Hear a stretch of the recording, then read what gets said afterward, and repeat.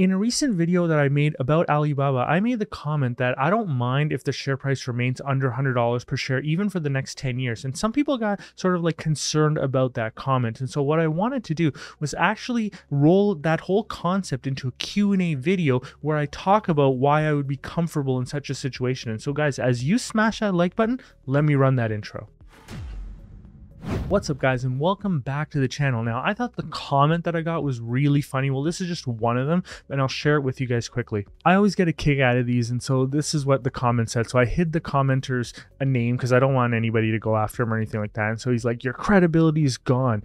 You want the stock under $100 for 10 years, WTF? And I'm like, yep, I'm a net buyer. I hope all great companies remain cheap so I can continue buying them. And like, let's be real, I'm a net buyer for like the next 40 years. So, you know, I like going to the mall when things are cheap. And then there was another comment under this where the guy's like, nah, you bugging. So let's actually roll this into the question that I want to cover in this video. So the question for the Q&A series is, how do you actually make money with a stock investment effectively? And so let's dive into that. And first, I want to start with a quote from a Berkshire Hathaway annual letter. And so this is from the 1993 Berkshire Hathaway annual report, and said, in the short run, the market is a voting machine, reflecting the voters' registration test that requires only money, not intelligence or emotional stability. But in the long run, the market is a weighing machine. And, you know, Buffett really likes to talk in like a folksy code. And so what I want to do is I want to add to this comment. And I want to add to this using the Alibaba example that we're currently experiencing. And the reason why I'm putting this into the Q&A series is because I think that this lesson that we're going to learn here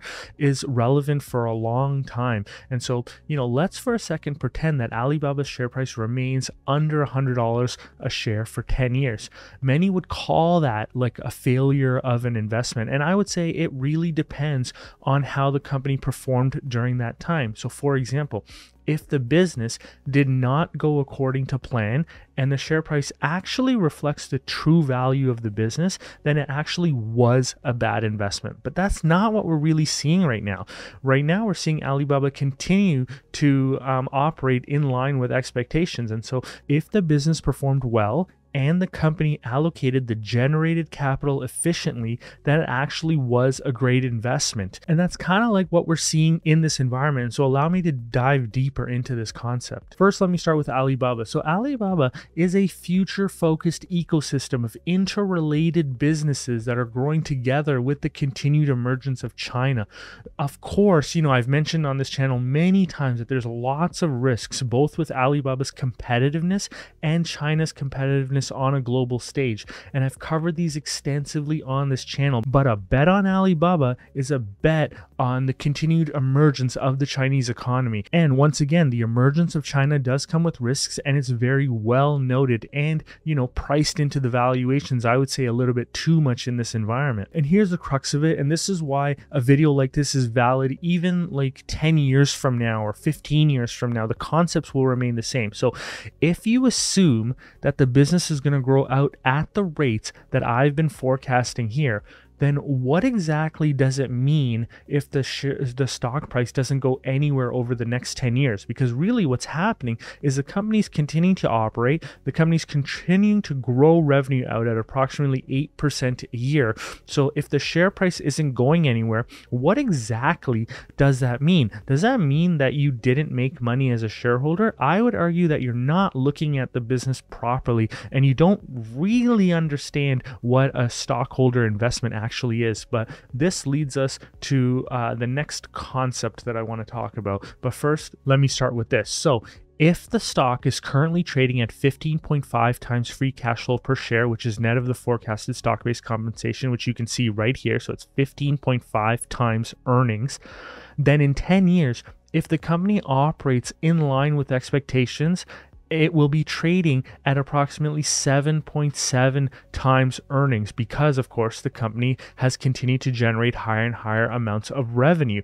And so the only way for the stock to remain at $100 per share 10 years from now is that the multiple has to be cut in half. Now, in addition to that, that assumes that the company doesn't allocate any excess capital to share buybacks, which of course they would be doing. So you probably wouldn't have a multiple 7.7 times. You probably have a multiple somewhere around like 3 times earnings or even less. So that's how crazy the valuation would have to get in order for the share price to remain at $100 per share. So effectively what I'm saying is that the market would have to reprice the security, otherwise it would be at breakneck valuations. That's what's really happening here. So what I'm really trying to get at is you need to stop focusing on the share price and focus on the operations. Is the company operating and growing its revenues in line with expectations? And so remember, guys, that this right here, this free cash flow per share,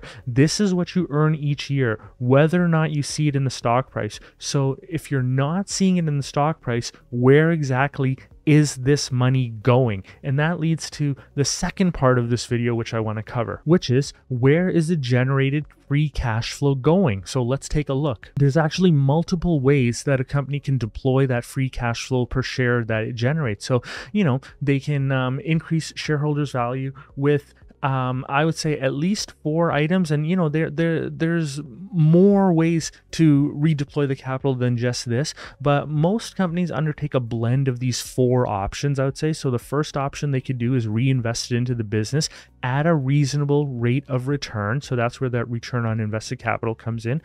2, they can repurchase shares. 3, they can leave the cash on the balance sheet or even like pay down debt. And 4, they can pay dividends. And so let's investigate all of these. And as we investigate them, I'm going to explain how this increases shareholder value and inevitably ends up increasing the share price. So if the company reinvests into the business, the shareholders should see higher future earnings, so higher EPS, assuming that they reinvest at a high enough return on invested capital. If they don't, they're not good allocators of capital and you shouldn't be investing in that company. And so, the shareholders should see higher future earnings per share, which are expected to increase the share price. But this assumption assumes that the multiple remains the same, or at least it remains the same, or it expands. Now, if the company is increasing its EPS every year, the only way for the share price to actually remain the same, so say it's $100 and 10 years from now it remains at $100, is if the multiple contracts. But remember what I told you, there's a certain point where the multiple will just have gone too far down. Talk about 10 years, the multiple could go from, like the example that we showed, 15 to down to like 3. Will the market allow a great company that's continuously increasing earnings and redeploying capital efficiently to trade at 3 times earnings? Not unless it's a very unusual black swan type situation. So eventually the stock has to rebound. It is inevitable that the stock has to reprice itself at least to the same multiple. Even if it's like a low multiple, it still has to reprice to that level. So as a shareholder, you make money because your stock price has to go up. The second thing the company can do is repurchase shares. So here, all things remaining equal is effectively assuming that the earnings remain the same as a whole, but those same earnings get split over fewer and fewer shares as the company is using those earnings every year to buy back stocks. And so shareholders will see a higher earnings per share, even though the earnings for the company overall remains the same. And that higher earnings per share is expected to increase the share price. But once again, that assumes that the multiple remains at least the same, if not expands. And so what happens is the only way for the share price to remain the same over many, many years in this situation is, once again, if the multiple contracts. But like I said, there's only so far that the multiple can go down. It's not going to trade at 3 times earnings, especially for a company that's allocating capital well and has a strong position in its marketplace. So you have to inevitably make money. Otherwise, the company will just get too cheap. And in that situation, somebody will probably just come and buy it out anyways. Now, the third option is when the company generates free cash flow, they can actually just leave that cash on the balance sheet. And so this will increase the excess capital amount, which actually rolls into the valuation. And remember, guys, if you look at any of the models that I built, notice I have the discounted future earnings plus or minus excess capital, because sometimes companies have a lot of debt, so I subtract that from their ultimate valuation. But if they have a ton of excess capital, it adds to the valuation. For those of you who want an example of this, take a look at the Meta model in the tracker that I have. You can see that they have a ton of excess capital, which adds to the valuation. Same with Alibaba. Alibaba has a lot of excess capital as well, which also adds to the valuation. This is why both of those companies are buying back lots of shares. And so this is expected to increase the share price because you have to add that excess capital to the discounted cash flows. But, the assumption there is that the market recognizes this, and in many cases the market doesn't react to this. So it's not recommended that a company just keeps cash on the balance sheet. For many years, Apple had a ton of cash on their balance sheet, and analysts were essentially begging them to start paying a dividend and buying back shares, just get it off their balance sheet. The other problem with having cash on the balance sheet is it brings down your return on invested capital, because de facto, just by keeping cash on the balance sheet, although you didn't really deploy it, a decision to keep the cash on the balance sheet is a capital decision, and it's a very low yielding capital decision. So it can speak to the management's inability to deploy capital efficiently if they keep it on the balance sheet, and that's a mark against the management. And so you don't want to leave it on the balance sheet, but in the interim periods, you will see or you can see cash potentially build up on balance sheets as management decides what to do with it. And finally, the company can pay dividends, and this one's the easiest one to understand, because if the company's paying out most of the generated capital as dividends, all other things assumed to remain constant, the value of the business should largely remain the same, because the company's just making money and they're paying that money out. The future earnings